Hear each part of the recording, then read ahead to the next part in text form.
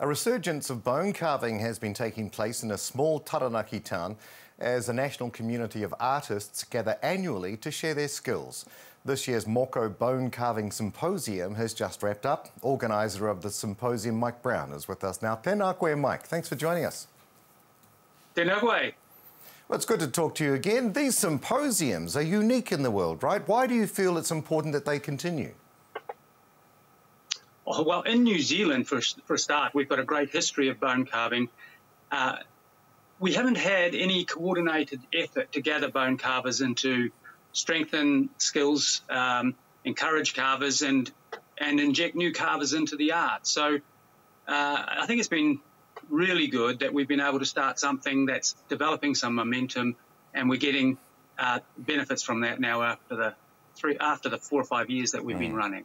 Now, this is obviously a passion piece for you, and I love that you're still driving this. What sorts of impacts do you believe these annual symposiums have had and are having on the national bone carving community? Well, just to give you an indication, we started a Facebook page when we started doing the symposiums, and we now have 3,500 followers. 2/3 of those would be Māori, really interested in what's happening in the revival of bone carving. And carvers work away on their own. This is giving them an opportunity to come together and to be encouraged and inspired by other carvers. So we have, special guest carvers come, and they bring their expertise and they build the skills of all of the carvers. Mike, what are some of the highlights of this year's symposium? Well, I think this year was the first time that we went up to the Marae for our welcome, and many of us stayed at the Marae.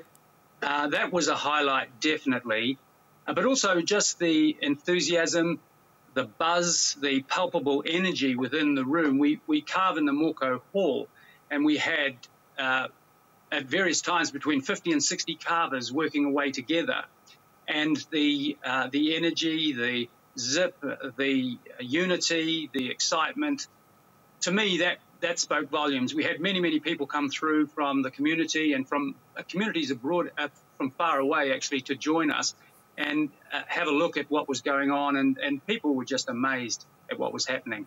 Then how did it feel staying at the Marae, particularly this year? How much do you feel it helped to support the carvers and continue to enhance their art?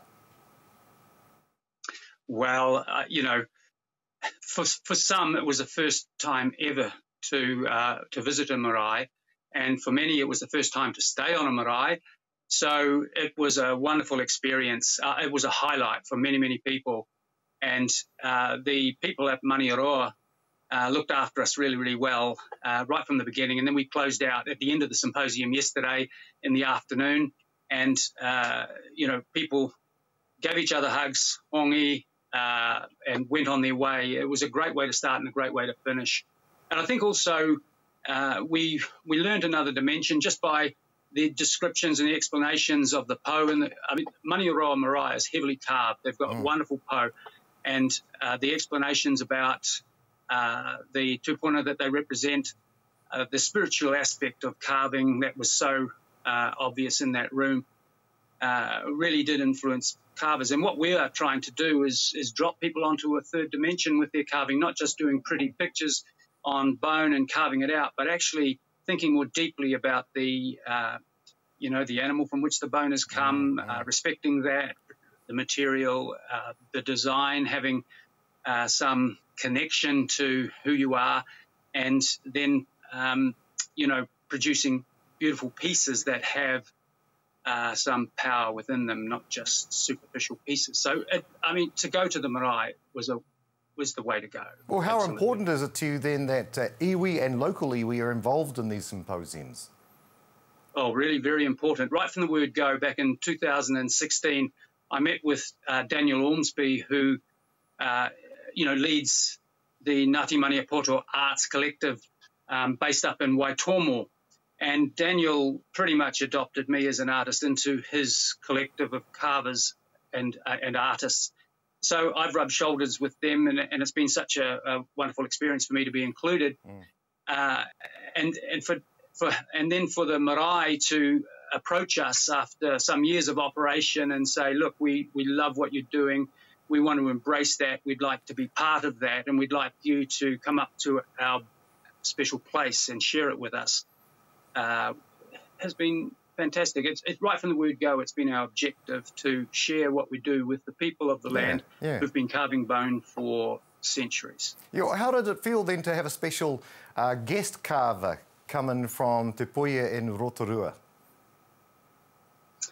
Stacey Jordine was our special guest carver. The tumu for bone and stone carving at Te Puia in Rotorua, and that was very special for us. He was the first Māori special guest carver that we've had, and we've always wanted to provide a platform for Māori art among the carvers. We're a mixed bag. People from, maybe 15 different nations gather to carve. One of our special guest carvers was Japanese, taught us about Nesque carving and introduced us to new tools and how to stain with organic stains.